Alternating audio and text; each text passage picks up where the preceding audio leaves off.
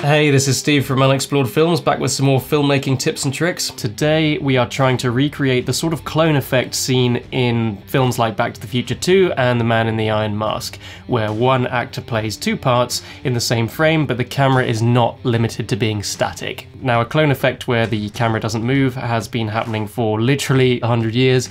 Buster Keaton was doing it. It's been done many times over the years. It's not difficult. You can shoot one half, shoot the other half, and disguise the joint. The real clever development was when people worked out how to do this using motion control, where you would have people like Michael J. Fox playing themselves twice in the frame, but the camera was doing exactly the same move every time. It's the smooth camera movement in these shots that sells the idea that these are all different characters, and it really makes for a much more impressive scene than just a static shot where everyone can tell how the effect was done. The system that Industrial Light and Magic used for this was the VistaGlide, which could perfectly recreate the same camera movement multiple times after it had been programmed. Now today, motion control rigs are becoming cheaper all the time, and often the sorts of rigs you would see for time-lapse photography can come in handy for this.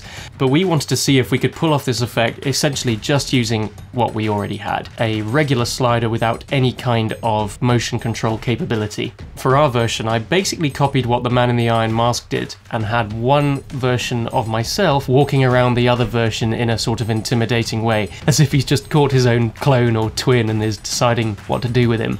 So our challenge for this was to try this without any form of real motion control. We were basically trying to copy the same movement twice manually. Now, to do this without a green screen would be almost impossible, because the green screen allows you to cut out the different elements and shift them around slightly if you didn't quite get the move right. So what we did was we first set up a green screen and we blocked out an area in front of the camera where this was going to take place. So the first thing to do was to film me playing one version of the character, walking around a light stand with a marker on the top of it, as if I was walking around the other version of the character. We measured the distance of the slider and added numbers for consistent sliding timing. We recorded me counting 1 to 10, and the idea would be that the operator would push the camera past each number whilst the numbers were being read out. That ensures that we get basically the same speed each time. The operator's second challenge was to pan, keeping the subject in the center of the frame whilst moving the camera along the rail in time with the numbers. So this was quite a complicated camera move to do, but it meant that we could essentially get the same camera move 2 or 3 times by having a reference for the speed and a reference for the pan. Small adjustments could be made later to line up all of the images on top of each other, because the camera move was never going to be 100% the same each time because we don't have motion control, but this is to demonstrate that you can actually do this with a little bit of creativity using just what you've got. After we'd shot the first version of the character, I changed clothes and donned a questionable wig to try and make the other character look a bit different. We played one as kind of smart and one as kind of scruffy looking, and this time we filmed me standing in place of the light stand, so the operator repeated the move in time with the numbers, and this time tried to keep me center frame like with the light stand. All I had to do this time was to remember where I had walked as the other character and look in the same directions as where that character was walking. Next, we had to create a background. Now, we could have shot this in the same room where we filmed it, but I thought it would be more interesting, albeit a bit of challenge for matching the lighting, to film the background in a different area. If you want to make life easy for yourself, I would just take down the green screen and film in the same place where you filmed the characters. But we did this in a shed in the end because it created a more interesting background. So once again, we repeated the same camera move with the light stand. We could do a nice smooth pan, keeping the light stand in the center of the frame and moving the camera along the slider in time with the numbers. The background then became kind of our main layer to attach everything else to. That was our sort of reference because we knew that the light stand was in a consistent place. So then we did a rough overlay to see the best takes over the top, and you can already see that there are some discrepancies with where the camera was and where it needs to be. But that's not going to be a problem because we shot it in front of the green screen. So next we lined up the light stand in the take with the smart guy with the gun over the top of the take with the light stand in the shed, and straight away we had a pretty clean version of what looked like the smart character walking around the light stand in the shed.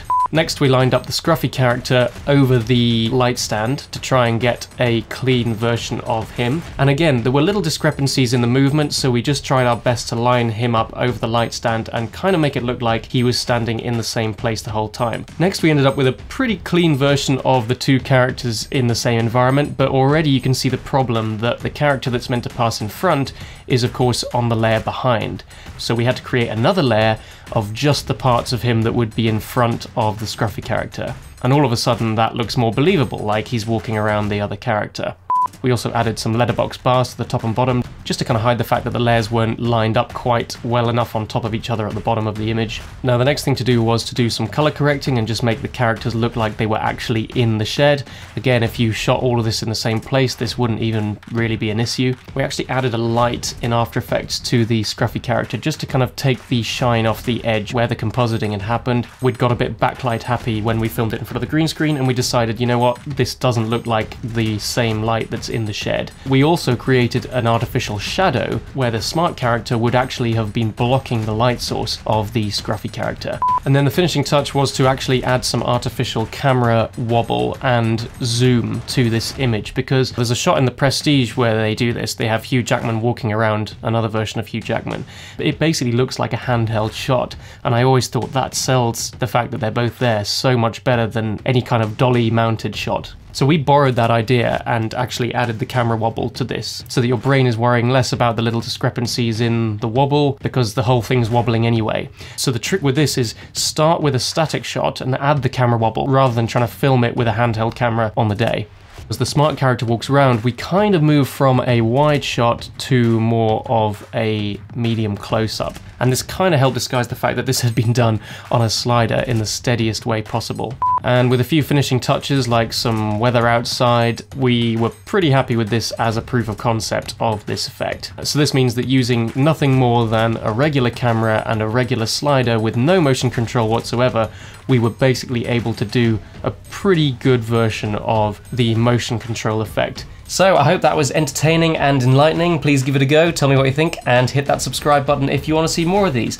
I've been Steve from Unexplored Films, and I will see you next time.